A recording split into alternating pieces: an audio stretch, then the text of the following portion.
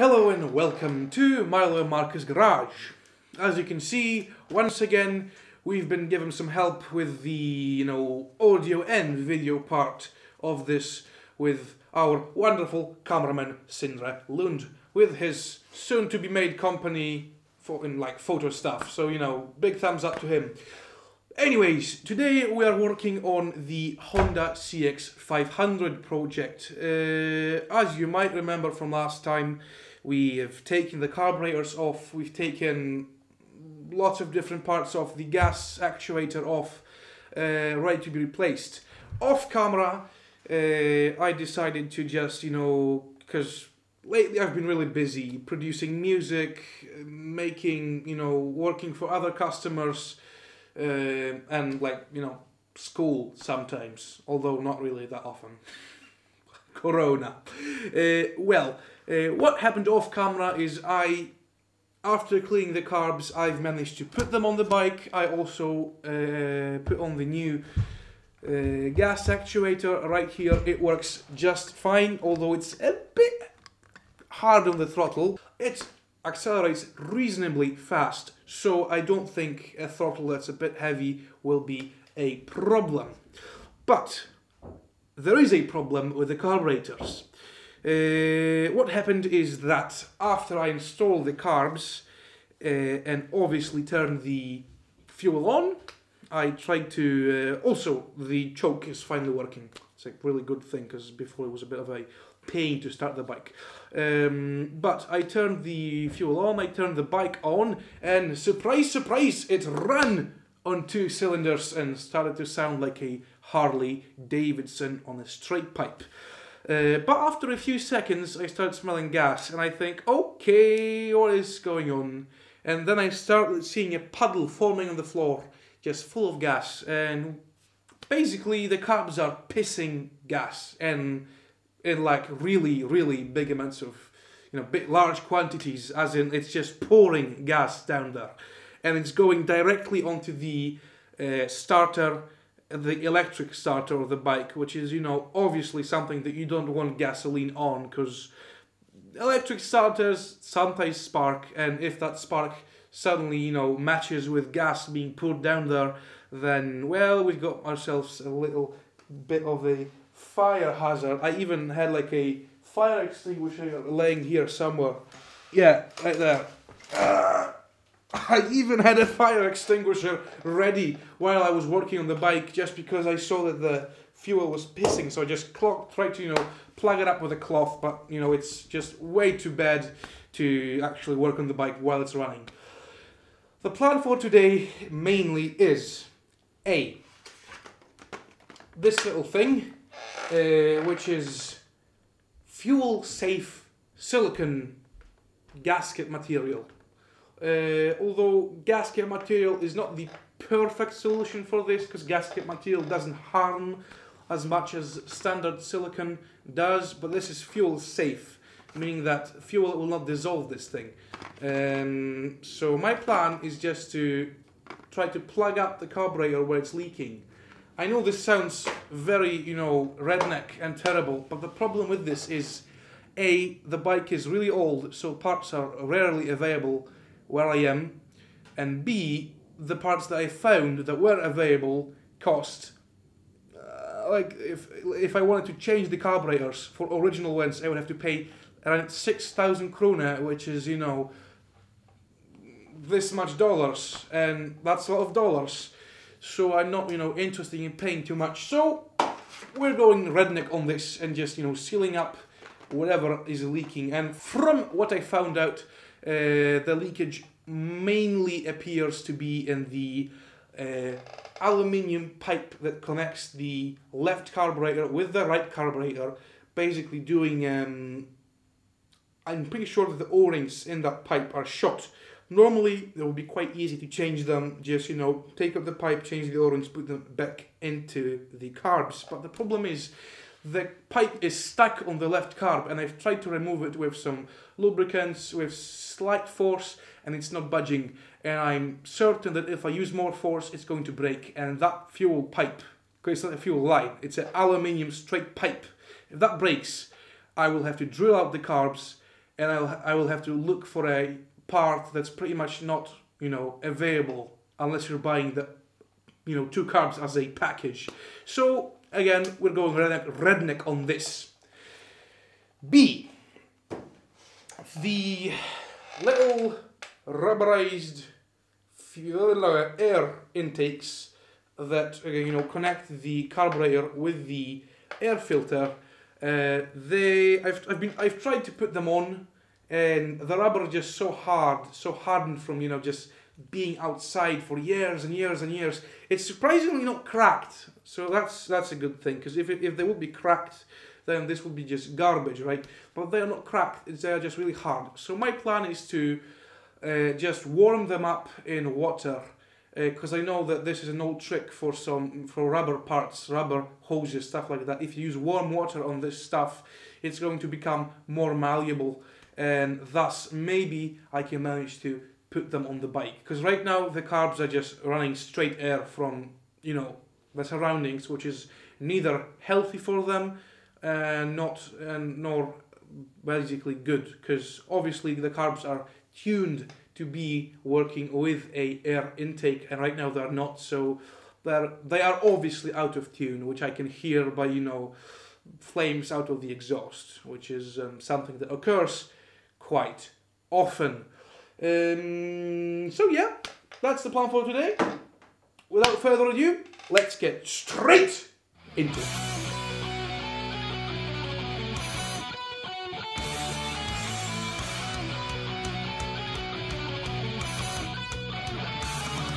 Alrighty, so first off, we are going to just take the carburetors off. I've pretty much shown you the way they are taken off in a previous video, so I don't think I'm gonna put too much time into that. But you know, I think it's still valuable to show it with the, you know, like seriously better equipment, better sound, better lighting, better everything. So what I'm doing right now is I'm loosening the intake manifold brackets. These are fairly simple to loosen, just, you know, standard screwdriver, and thus I can gently, maybe not so gently, I'm gonna need some force to that. Let's try this. Last time it went pretty smoothly, so I hope I can get a similar result. Okie dokie, managed to get these carbies loose. The rest is, you know, pretty straightforward. You take out all the wires connecting the gas and the choke, and you take the carbies off. You've already seen this in a previous video, so I'm not going to be showing it off. So I'll bring you back once I've got these carbs taken off and ready to be fixed. Alrighty, the carburetors have been detached from the bike, and I've found something interesting. See this little hosey dozy here? Well, this little hosey dozy has a hosey dozy on the other carb, and I think they might need to be connected. Is this our ratio of leakage? Perhaps. Perhaps not. Who knows? But I am going to investigate, watching the previous videos, if this thing was connected or not. And also I'm going to look into the service manual to double check what the hell this thing is. Because if this is a gas return, then this will be an easy fix. If it's not, well then we'll continue with our plan. Alright, I will see you later when I figure out what this little thing is for. You know, we've tried to find out what these little hosey dozies do, but to our surprise, the service manual actually doesn't show what they do. It doesn't show them at all. It's like they're not there, which is a bit strange, but it might be due to, you know, the service manual perhaps being from a different year, although it shouldn't be. But I found this little hose which I used on grass trimmer repair for a while ago, and I think it might just fit, to my surprise. Let's see if that fits. Oh, would you look at that? Look at that fitment. See this little green thing here? It looks like it was meant to be there. Perfect fit. That's absolutely wonderful. The only thing we need to do then is just cut to length, put it in there, and then see what happens, because we've got absolutely no idea what this does. My guess, fuel return line, but who knows? We'll see. Worst case scenario, you know, bad for me, good content for you. So let's get into that. Alrighty, as you can see, we've got this lovely little test set up here to check for leaks. In theory, when I open the reserve right here, it would just start gushing fuel.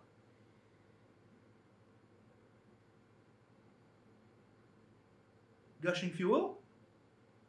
Huh? Ah. Yes. I think we still might have a problem. Yes, I think so. Okay, let's turn that off before I lose all the fuel. That definitely did something. Yeah, that might actually mean that my float is stuck, because we saw fuel coming from here, pretty much everywhere.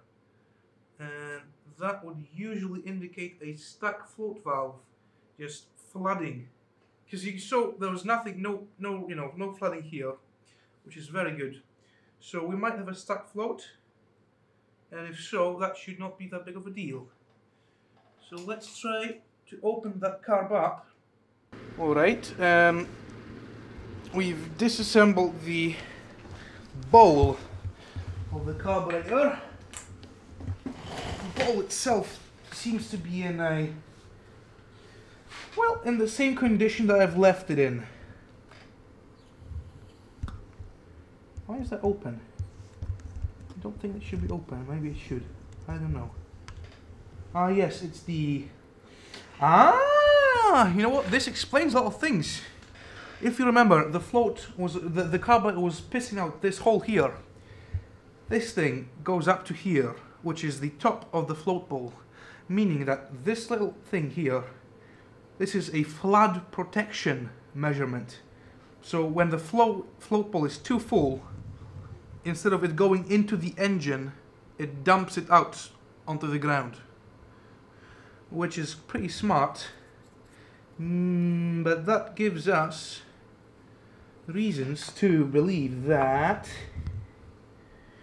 this float isn't really floating. It's a bit strange. But it does, yeah. How do I test this? I need to blow air through here, have this one open, and seal this one, and see if I get any difference.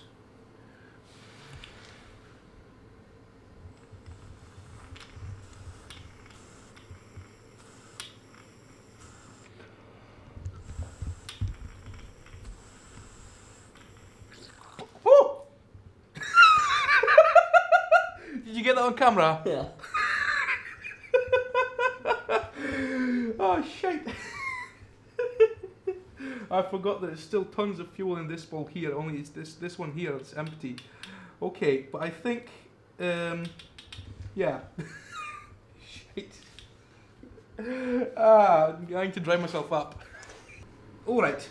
The plan for now is remove the float and check the seal on this thing. Because this might be our issue. And if so, an easy thing to fix. Perfect.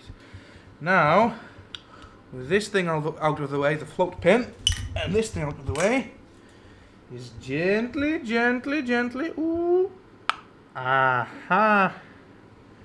And this is the actual float valve. And if the float is leaking, this is the thing that would be causing the problems. And let's check for any damage in it. Seems to be alright. I wonder if it sits all good. It's hard to test because in order for me to actually properly test this carburetor, not both of them, but this one, I would have to disassemble the entire unit, which is such a pain in the arse that I'm just not going to do it. It's easier to just, you know, calculate the risk, you know, maybe I should have done this and maybe it would have helped me, but, you know, it would take me at least 40 minutes to assemble and disassemble and assemble these two carbs, so I'm not interested in doing that. But generally everything else in here, oh, look at that. I think I know what this thing does, and it is indeed a return. Look, there's a hole here. If I tilt carburetor, you see little bubbles going this way, whoop, and gas filling up the bowl. So this is some sort of gas leveling return thing. I have never seen this before, but there are lots of things I haven't seen in this carb. This is just a strange carb, generally speaking.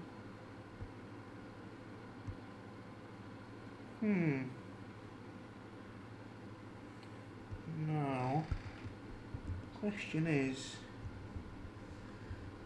how this will be just open and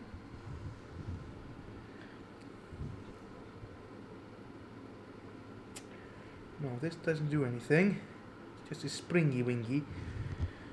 Why then it wouldn't stay closed? This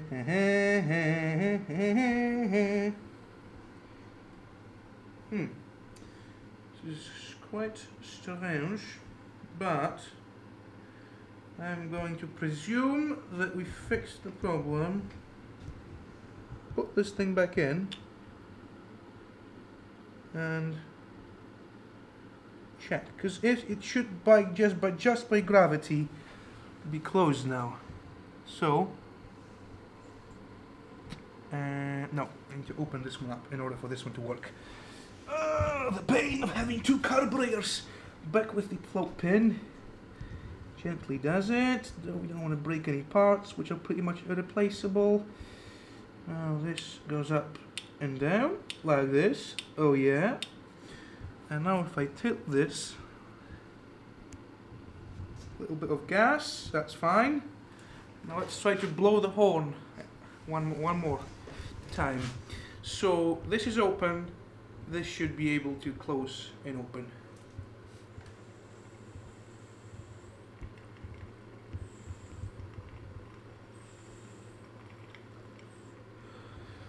It does indeed seem to be opening and closing, because I can feel resistance when I close this. So I'm going to presume they fixed it. Only presume. I don't know. Maybe. Let's hope so. Worst case scenario, we are just going to open it up once more. Now, is that sitting good? Yes, it is. Because, you know, worst case scenario, I can just prop this thing up, but I wouldn't really like to do it because this is a safety feature meant to keep the bike from over revving in case the carburetor fails. Like, because imagine your carburetor fails and there are no safety features in here. What would happen is basically your motorcycle would suddenly get a large sum of fuel into its chamber that would not stop. The bike would just continue to rev and rev and rev and rev.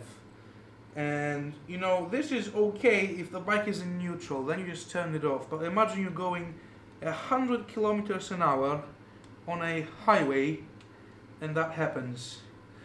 You don't really want that. because that could lead into, you know, crashing, severe injury or death, which is, you know, not really fun. So this is a good safety feature, which normally, I mean, I can see that it works, because obviously if that thing was dumping gas, that means that the float ball is getting too much fuel. It's plain and simple. Okay, we've got this installed back together, and now what we can do is plug this back in and test. Will it work? Who knows? Maybe it will. Maybe it won't. We'll just have to wait and see. I'm not having high hopes, but just maybe, with the spirit of Christmas, this will work. Okay.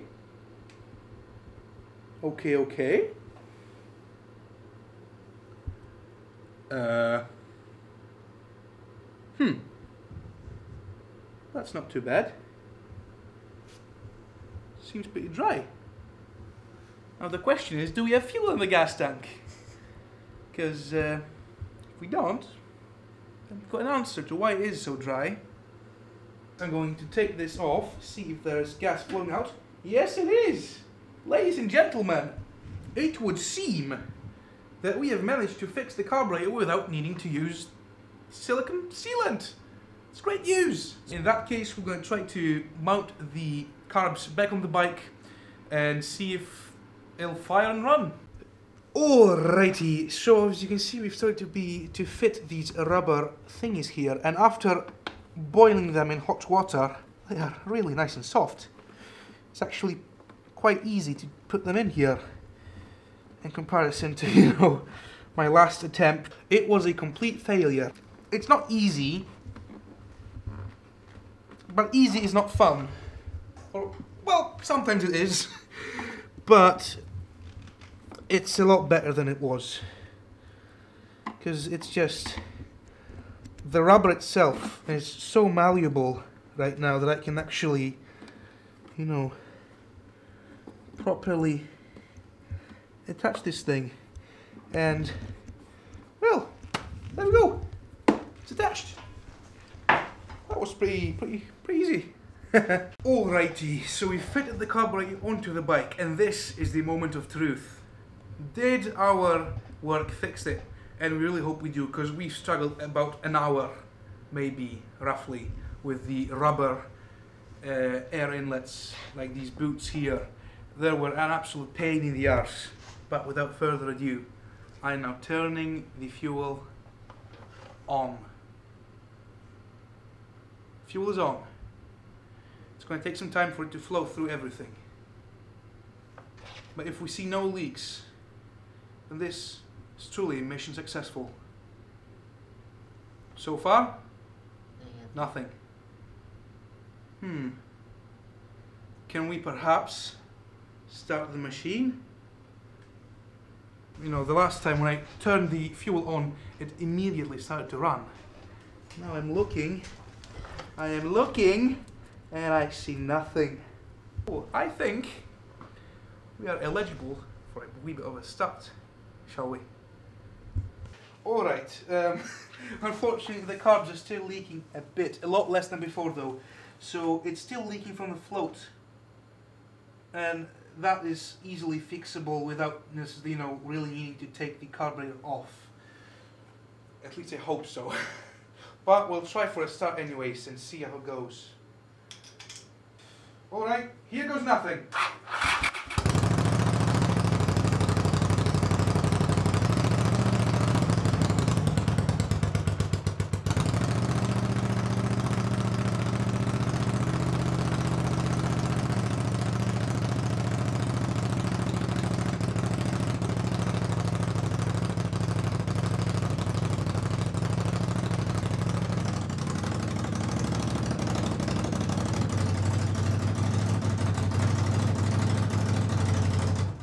Alright, so as you've probably saw, the bike is running. Yay! It's running on 2 cylinders.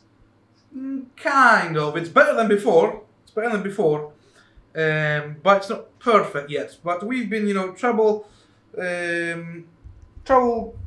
checking basically what's running and what's not. It's a lot better than a couple of hours ago. I mean, in comparison, it's just a couple of droplets instead of just. So, progress? Yes. Fixed? No, not really. Our thesis is that the float bowl, no, not the float bowl, but the float itself is hanging up somehow, and it just, you know, just keeps giving gas until it starts flowing through the overflow valve. Yeah, basically, plan ahead is to remove the float bowl, remove the float, and trying to find out to just how the float is, you know, sticking. Why is it sticking? Can I fix it? If not, can someone else fix it? Stuff like that. But basically, either way, good progress for the day.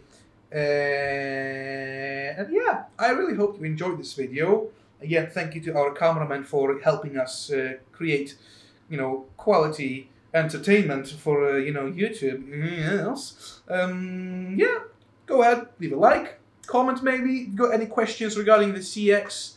I don't know that much, but I might be able to help if you're you know, if you've got any good tips regarding the CX.